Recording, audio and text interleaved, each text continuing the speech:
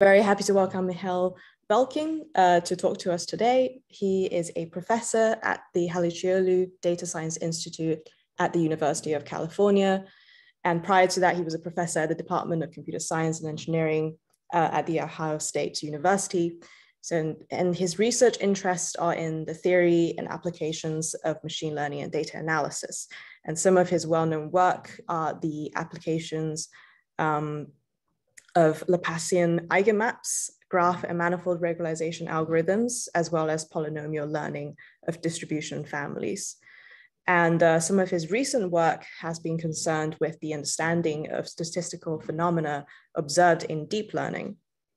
And one of the key recent findings is the double descent risk curve that extends the textbook U-shaped bias variance trade-off curve beyond the point of interpolation.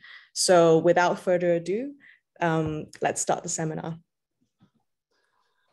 Thank you very much, Maggie, and thank you for the invitation. It's very nice to be here virtually. What I would like to talk about today is some recent issues in statistics, which have been identified through the empirical theory, through the empirical observations of deep learning. And in some sense, this is a very much a kind of physics-minded view. We observe empirical phenomena and we sort of try to provide reasonable theoretical descriptions. So, and in fact, I've been sort of arguing that we have to do more sort of physics or science kind of based approach to machine learning. Of course, our experimental results are done in the computer, but rather than, the physical world. But it's a similar setup. But by the way, please do interrupt me with any questions. I am more than happy to to slow down and answer any questions. And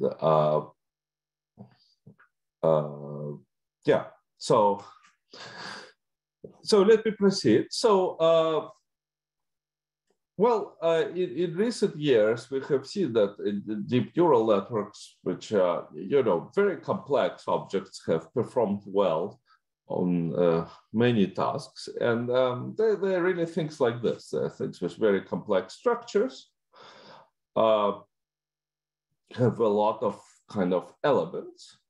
And they are very sort of non-transparent to observation from the point of view of theory. Like, it's not easy to figure out what's going on. And in a sense, we have a sort of crisis of machine learning theory. And sort of on one hand side, there was an argument that machine learning has become alchemy, as very nice talk by Rahimi and Rack at DIPS 2017. You're using basically very complex recipes to do things, and sometimes these recipes seem to work, but it's hard to judge when and how they work because there is somehow no systematic theory of the things. On the other hand, machine learning is like Jan Likud argued, machine learning is theories looking for lost keys on the lamppost because where the light is, right? There's this cartoon of a drunk person looking who lost his keys and is looking for the lost keys on their lamppost. Because somehow it's looking at phenomena which are sort of accessible through the light of this lamppost, but not really where the key is probably lost.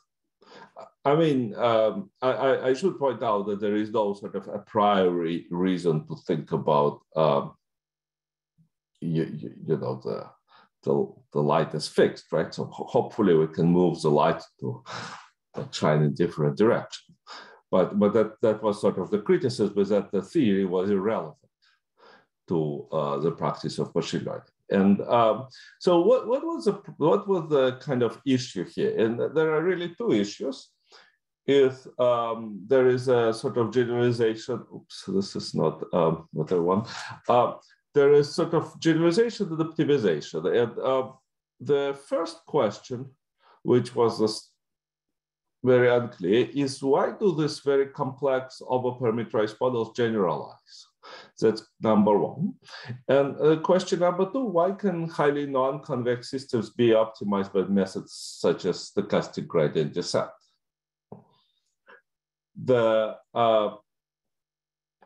This talk will primarily be about the first question, but I'll say something about the second one. Actually, in a sense, the second one is easier.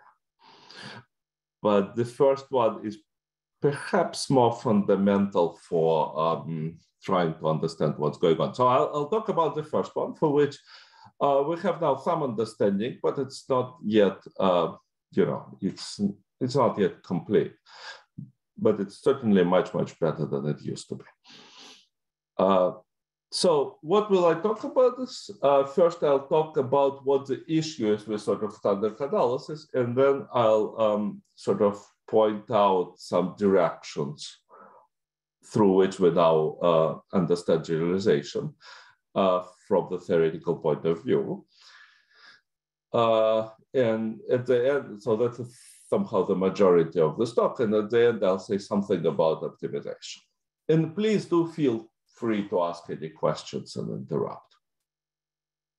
So, okay. So just to set things up, we have this standard supervised machine learning. We have data xi, yi. Xi, this is a training data. Xi are in RD, and yi is just for simplicity labels, -1, 1. And the sort of the goal of machine learning is using this data to construct a new function that best generalizes to unseen data. And what does generalizes mean? Well, actually, it's some sort of statement about the future, right? We wanted to predict somehow what will happen in the future. But if you use the simplest and the most standard statistical assumption that this data are sampled from some sort of probability distribution independently, then the prediction of the future just becomes that we want the expected value over the future, over the unseen data, of some loss function to be minimized. And this loss function, you can think of it as maybe a square loss or classification loss. Now, so this is kind of the best, right? This is what we really want, under, of course, this assumption. Now, most algorithms and you know, many analyses are based on empirical risk minimization. And the empirical risk minimization is the following thing. You take a class of functions, h, and you try to find a function which minimizes the loss function over the training data. And that's the procedure. Well, the procedure, of course, is not just taking argument. The procedure usually has some sort of, you know, algorithmic element. Typically, it is gradient descent type of method. So now, the key aspect of this is actually the choice of this h, right? And how do you choose h? Well, sort of a traditional view on this is that you do something like this. This is the so-called U-shaped generalization curve. And the way you do it is you say that if h is small, that is, there are too few candidate functions, then your performance on the training sample and on the test sample, so this is the red and blue curve correspondingly is not very good, right? So on the x-axis here, you have model complexity. On the y-axis, you have prediction error. So your generalization is not good, right? Because prediction error is on the test sample is bad. If on the other hand, so that's underfitting. If your model complexity is very high, then your performance of the training data are good, but the performance of the test data is not good because you're somehow overtraining to the test, to the training sample. And the goal of this is to find the bottom of this curve where the test sample performance is optimized. That's optimal generalization. And the sort of classical corollary of this is that the model with zero training error is overfit and will generalize poorly. And we will call this zero training error interpolation because mathematically it is simply classical interpolation. Now, let me sort of now, so the goal is now I'll kind of outline the sort of classical analysis of the thing, and I'll point out what goes wrong with this in view of the empirical observations. So what's the goal of machine learning? The goal of machine learning, because you will have seen, is to find this F star. The goal of empirical risk minimization is to find the F star ARM, right? What's the difference? There are two differences. One is that for ARM, there is this class of functions H. And two is that the sum is taking over the training data rather than the unseen data. But other than that, it actually mathematically looks very, very similar.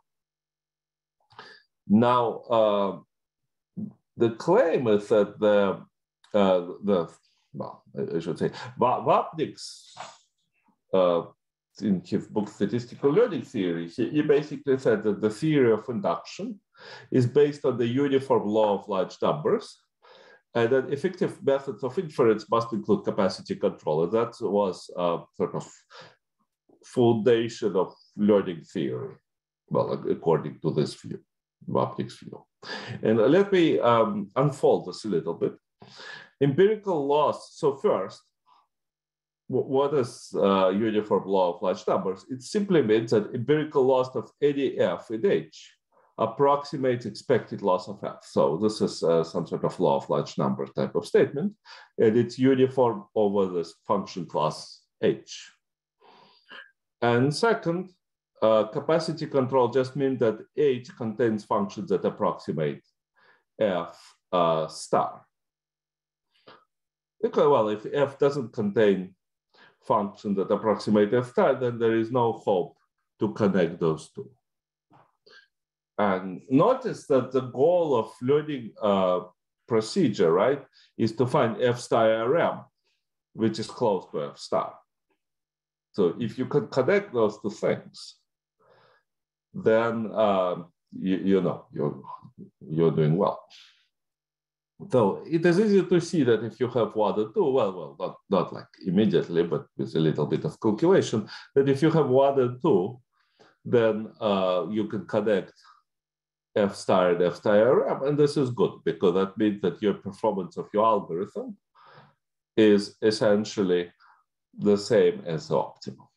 So that's machine learning theory. And let me now be a little bit more precise about this. If that the uniform laws of large numbers are actually usually have the following form, and there are many sort of different versions of them, but basically on the left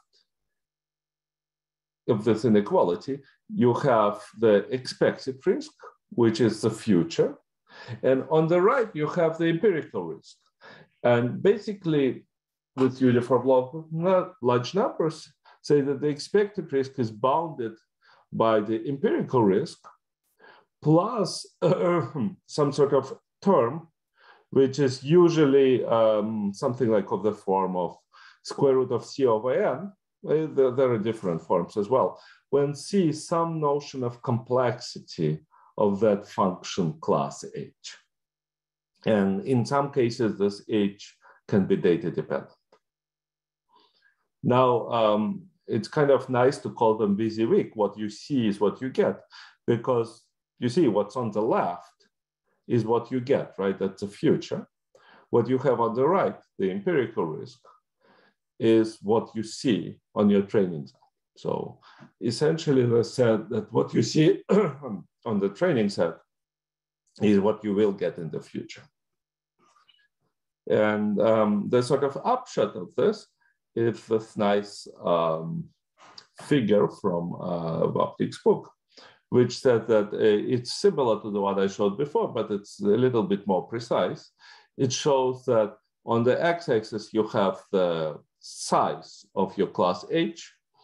On the y-axis, you have the error and the risk. And you have empirical risk, which is the first part of this.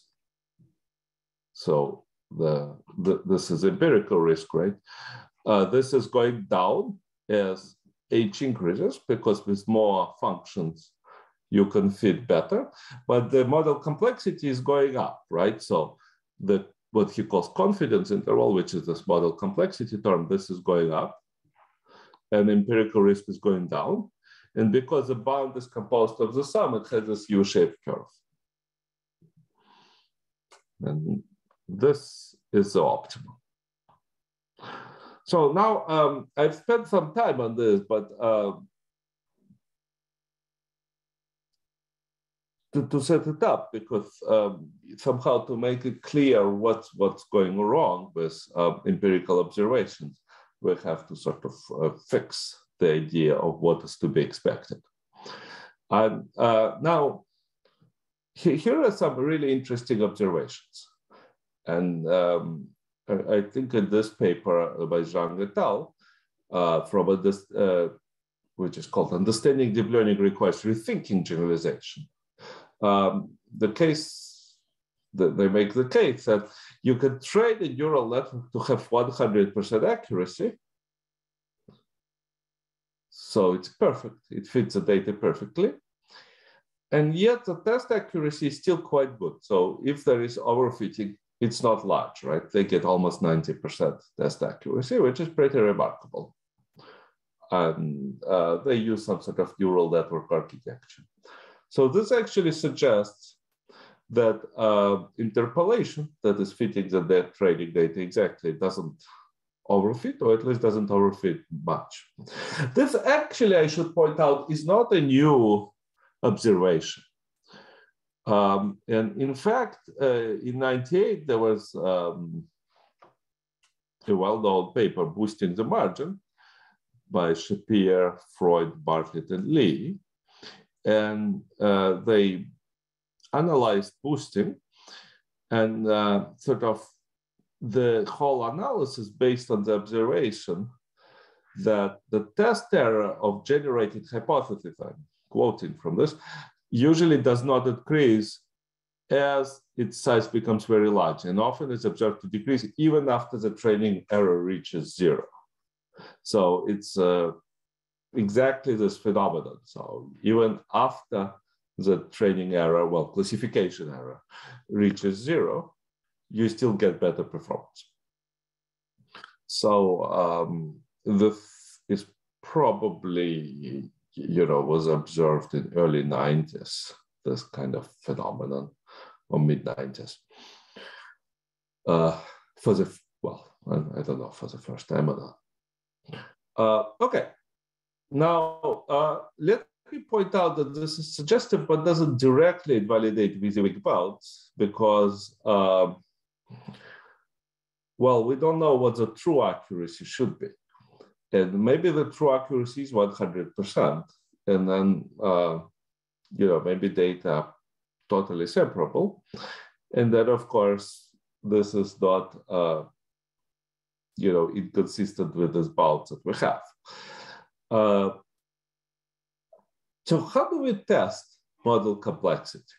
And let me sort of give you an experimental setup. So kind of a physics-like experiment. And there is actually a simple sort of test model when we can test model complexity. And the idea is to add label noise. So let me just tell you how it works. So imagine I have two data set with two classes. And suppose my classes are actually linearly separable, like here, right? So there is a line, and this line separates them perfectly. So the test error should be 0 for the optimal predictor. Now, what if I do the following? So notice that interpolating here is okay, right? Because this line interpolates, right? On everything to the left, I'll call red, and everything to the right, I'll call blue, right? That's my interpolation. Now, what do I do?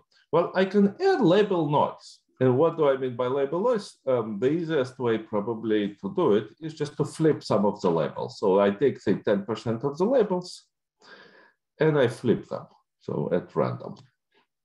So you can see I flip this two and this one, okay? Now, you can see that if I am to separate the red from blue, it's going to be a very complicated boundary. I need to have something like this.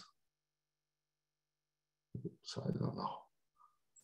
Okay, I'm not doing a great job, but you can see that the model complexity required to interpolate this data now is dramatically higher than it was for the line, right? So somehow, by adding label noise, I'm forcing the label complex of the model complexity of an interpolating model to increase dramatically, and presumably that would require the model to overfit. But notice, however, that the optimal model does not change. The optimal is still here.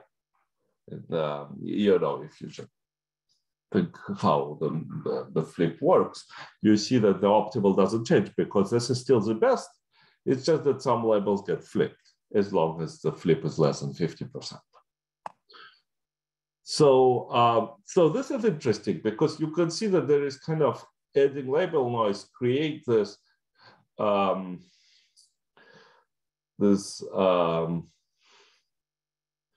somehow it causes the optimal model and the interpolating model to diverge, right?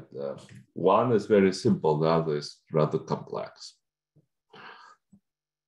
Okay, so, and the sort of theoretically, what we expect is that overfitting will become bad as the model complexity grows. But let's see what actually happens in practice. And this is an experiment which we did with my students, Siyu Ma and Sumik Mandal. Here is an experiment. So we took, this was on, I think on MNIST, which is a 10-class handwritten digit classifier. So it's 10 class. So on the x-axis, I have now label noise. So we're adding more and more label noise. On the y-axis, I have classification error. So notice that 0 classification error is great, right? It's the best. And 90% classification error is random, since it's a 10-class problem. Now, the green line here is the sort of the theoretical optimal, right? Because when there is no label noise, you cannot do better than 0%. And you can see that when adding noise, it's actually just a line connecting at 100% label noise, right? It's a completely random prediction. So it's a line connecting 0 and sort of the left corner of this and the right corner of this. Now, what am I showing here? I'm showing several methods. But in particular, you can look at the Laplace kernel because it's kind of the nicest curve here. And if you're not familiar with kernel machines, doesn't really matter what it is exactly.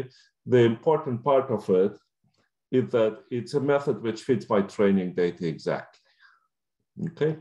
And by exactly, I literally mean exactly with 0 training square loss. Well, it's not technically 0, but it's like machine 0, 10 to the minus 25, something like that. Very, very small at precision level, essentially. You can do something similar with neural network, but with neural network, so with a kernel machine, you have an analytical solution by matrix inversion. With neural network, you have to train it, so it's not possible to get quite such a low error, but you get still something quite small in square loss, and you get 0 in classification loss.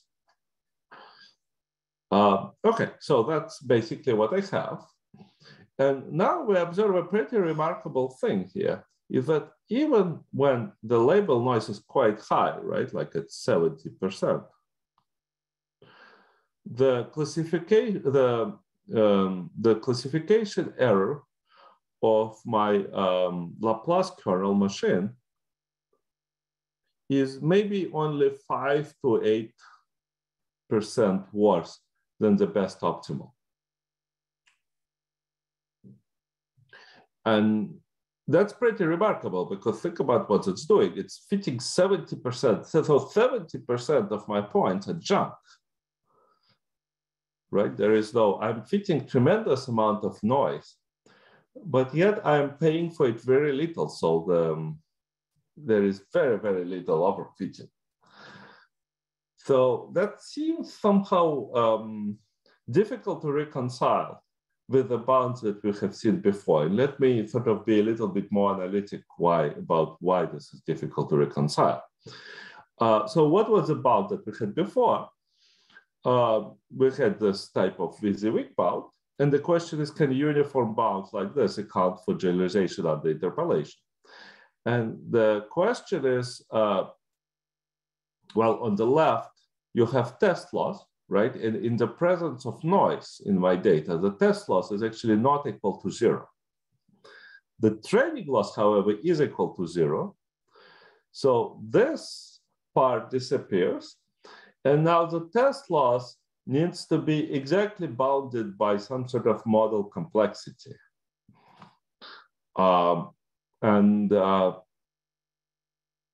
This is quite difficult. And why this is difficult is, well, let's think about what this means.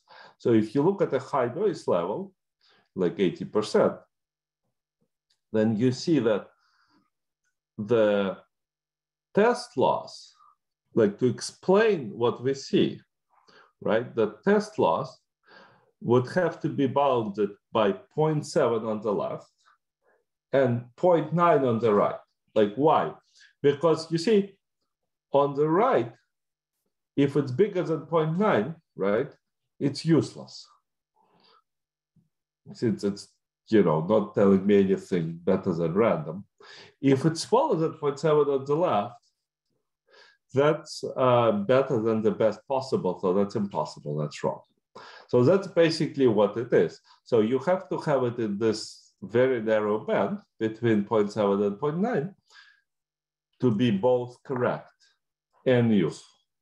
And the problem is that this is very difficult to have a bound like that for any sort of realistic scenario. Why? Because, well, there are like constants here in O star. First, there are constants, right? And even the constant, factor of 2 will already break this bound. And there are log factors, and there are all sorts of other things. So there are really no bounds like that. Oh, okay, I should moderate this slightly. So in some very special cases, actually, there could be bounds which are almost exact, like for linear regression with Gaussian terms. And actually, recently, there was a nice work by from the Natis Rebras group. And they analyzed, they showed that one specific example where this is possible. But certainly you wouldn't expect such a bound to exist in general. And even worse, kind of conceptually, how would the quantity C of n, how would model complexity know about the base risk? Because somehow it has to know about this left part. And that seems difficult. So there was actually some recent work, in particular Nagarajan and Colt and Bartlett and Long, who showed that for some kind of general cases, such bounds do not exist. So that's basically maybe a summary of the crisis that we have for generalization, is that the observed phenomena of deep learning seem to contradict to what we would expect in theory. So theory and experiments do not fit. And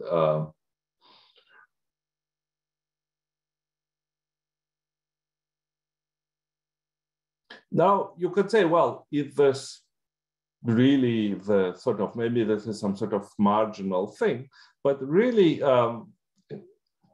in some sense, you can say that interpolation is best practice for deep learning. And I really like this quote from Ruslan's tutorial.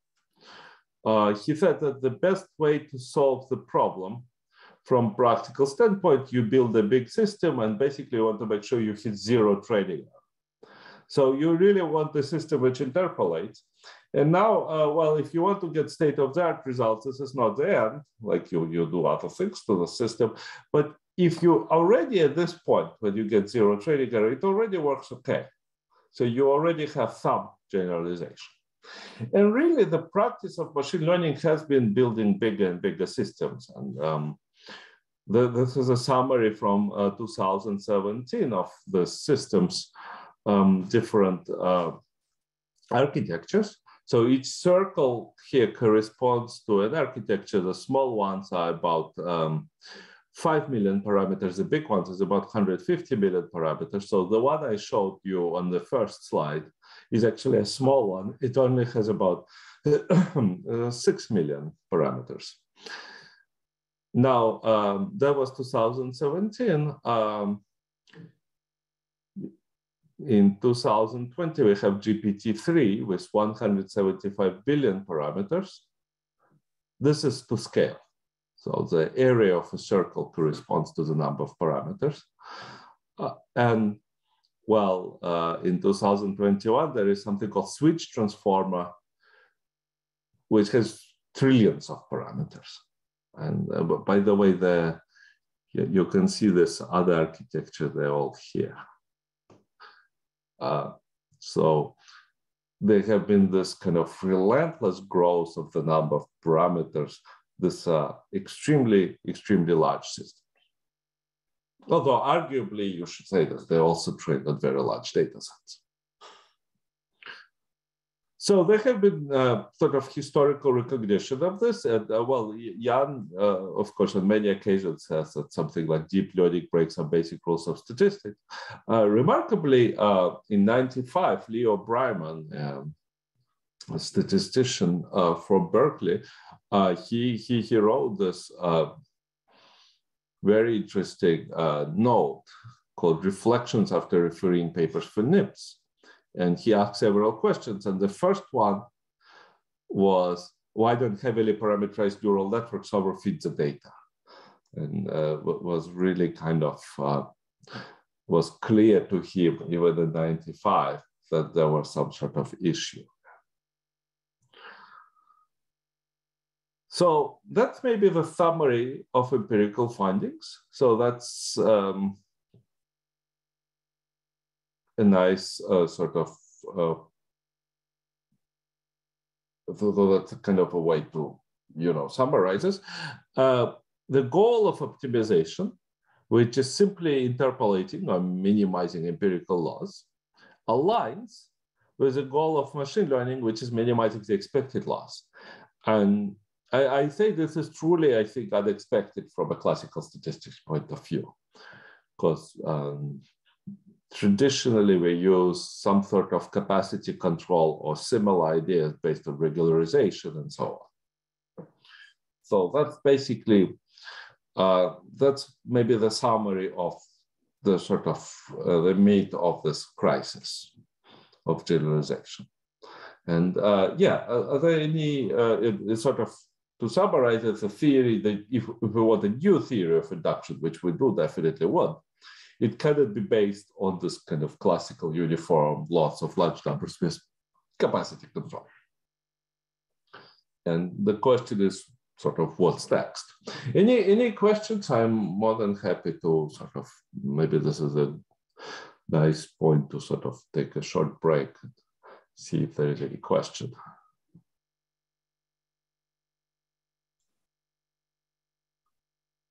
Yeah, I see Bryn has a question. Hi, yeah, thank you.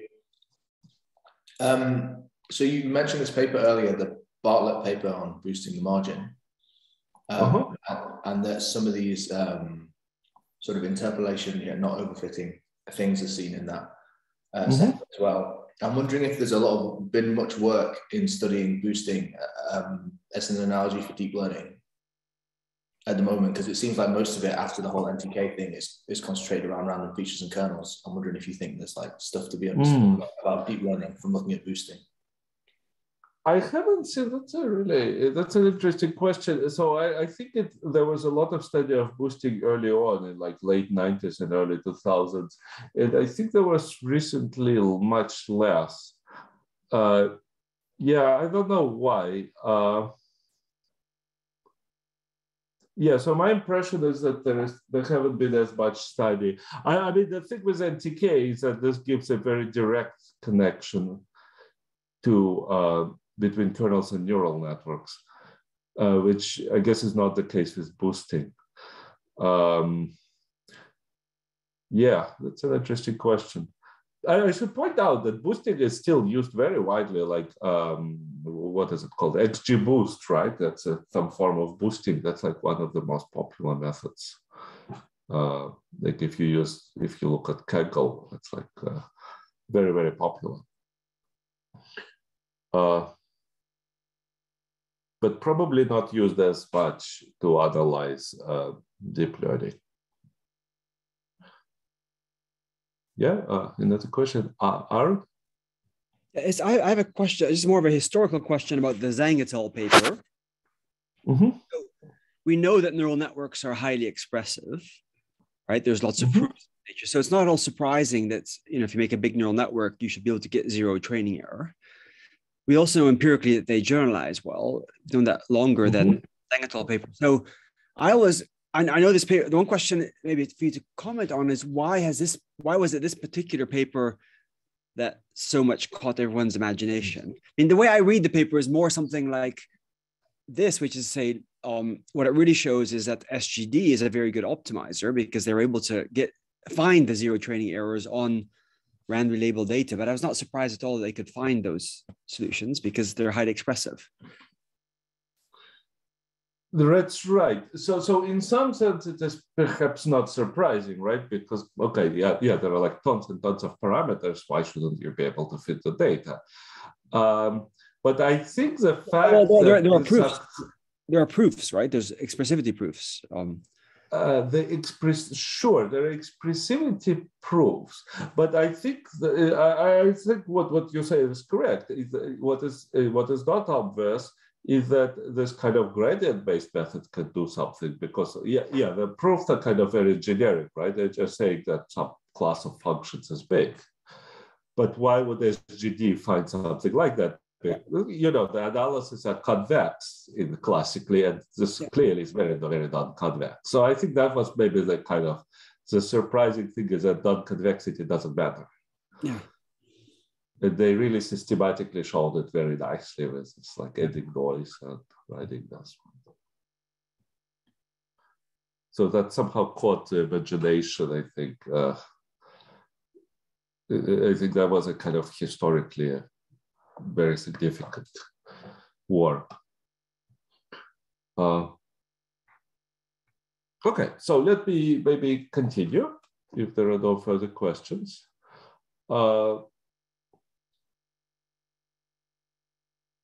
So what if new theory of induction cannot be based on this? We're next, and I think actually it's kind of pretty remarkable that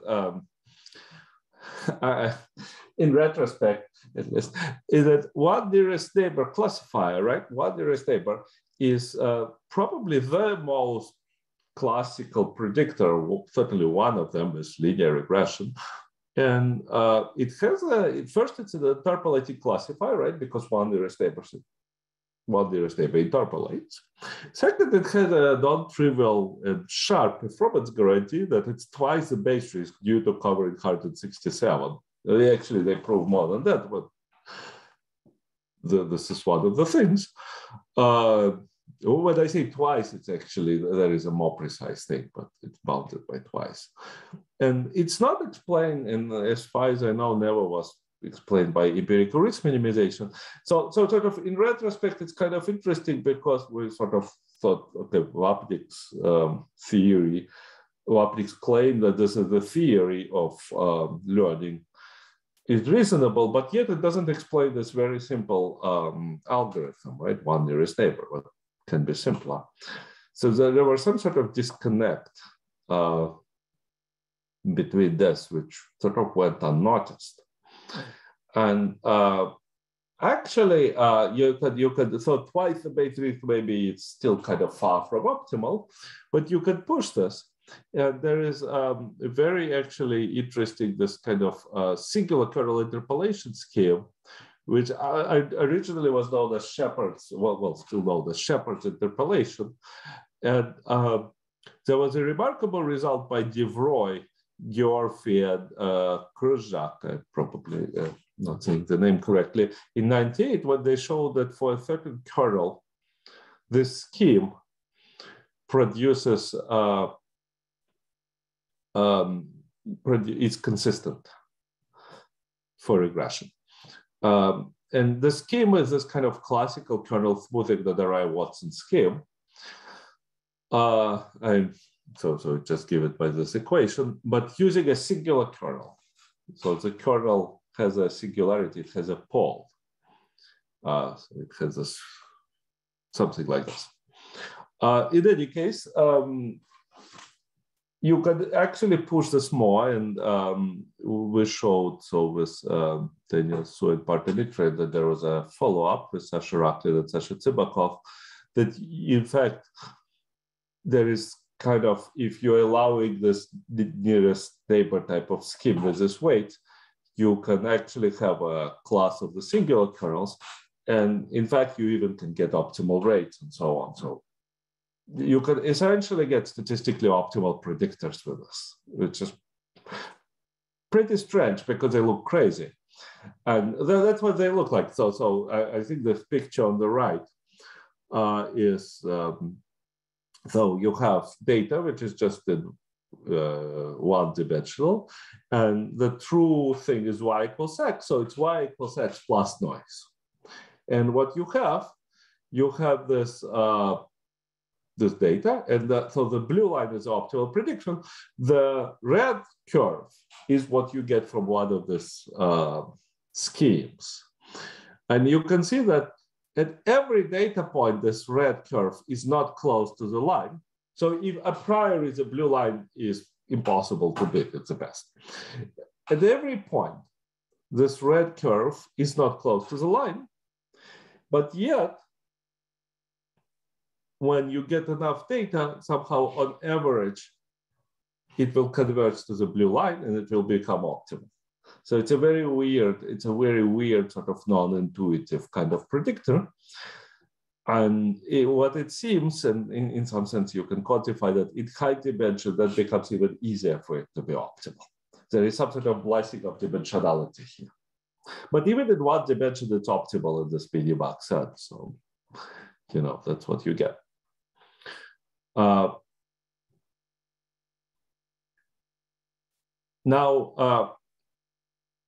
Yeah, so as you can see, this is kind of very counterintuitive from a traditional point of view because, you know, it just looks strange. And maybe I'll skip this adversarial examples.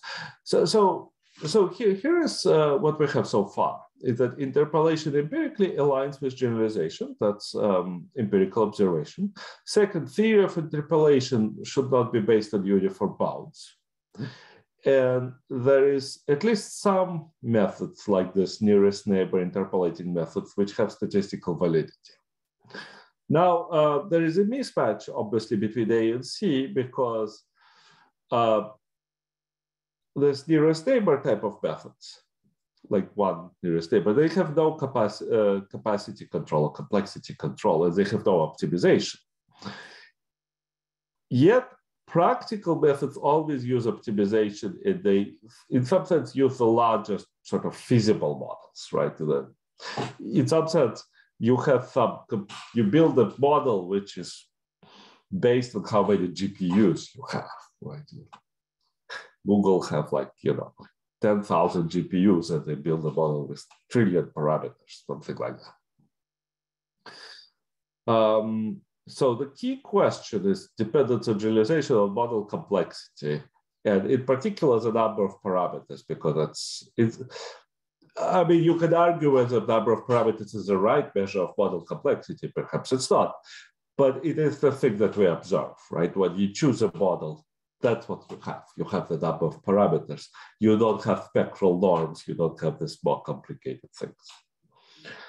And this is the sort of where the double descent curve comes in. And if you sort of see the standard curve, which is on the left, you have underfitting and overfitting, right? And as you increase in complexity, you go through the few curve. And then the question is, what happens if you increase your complexity even further, past the point of interpolation? So at this point, the model is complex enough to fit the data exactly. And the performance actually is not good. But as you're increasing the model complexity, it turns out that all of these models to the right are interpolating, but the larger model actually generalized better. And that's what we call the double descent, because there are somehow these two. Oh, and this was joint work with Daniel Su Yuanma and Su Mingman. So there is the kind of the classical descent, and then there is this modern descent. And the interesting thing is that the modern descent often but not always goes to infinity. So the more parameters you have, the better your performance becomes. So of course, it doesn't go to zero, right? The risk never goes to zero, but it monotonically decreases in many cases. And often the bottom of the few is actually higher than the point on the right. So very complex model can outperform classical models. That's what we observe, which is, and that's what people in, deep learning have been observing. And that was kind of the impetus for building such large models. And so there have been a number of different observations of this type of things. Maybe let me skip this. But let me maybe, I don't have a lot of time left, but let me maybe say a few words about what is the mechanism for that. And let me just take a very simple model, which is this random ReLU network. So you have two layers, and the first layer is fixed, it's just random. So you can say it's a random ReLU feature model. And this is what it works, what it looks like.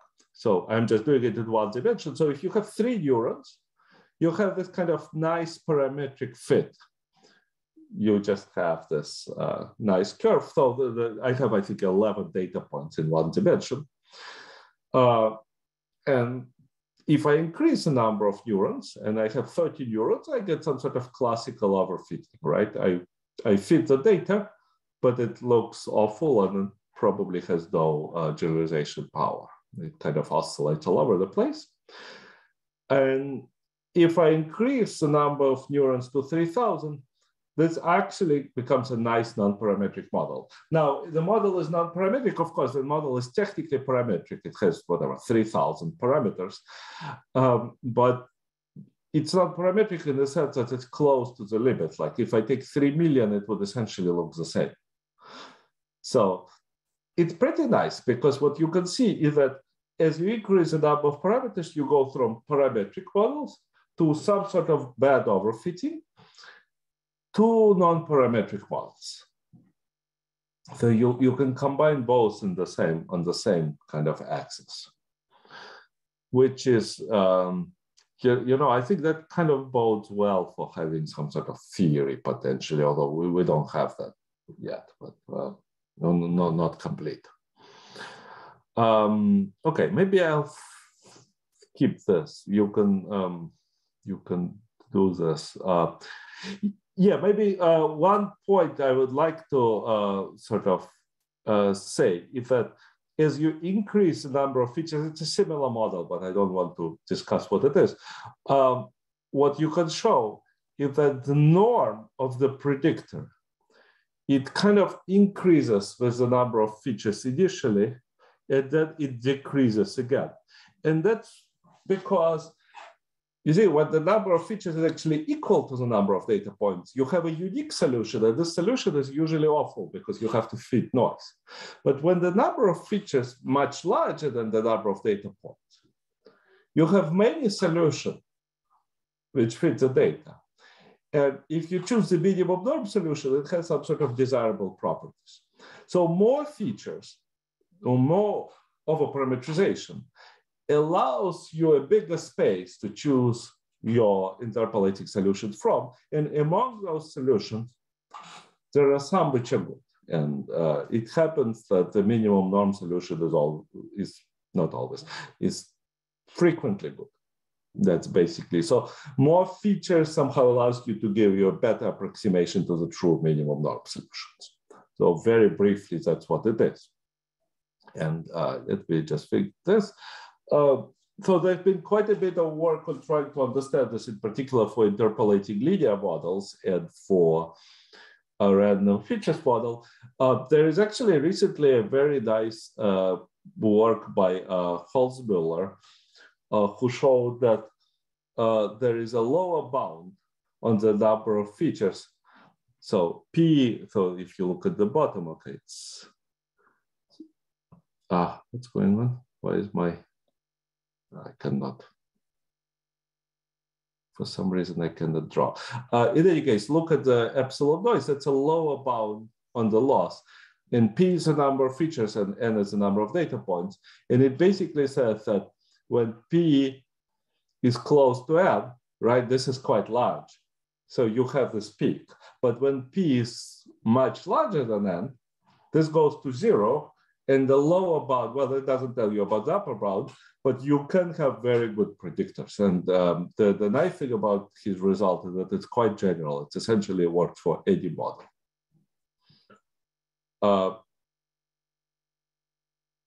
Okay, so I am almost out of time. So let me actually just do a summary. And then I want to say like one word about optimization. So to summarize, you can kind of think maybe as a framework for model machine learning is some sort of Occam's razor. And what you would like to say, you would like to maximize smoothness subject to interpolating the data. And what do I mean by smoothness? That could be some sort of averaging process, or this could be, and I didn't really discuss averaging very much, or it could be some sort of minimum norm solution.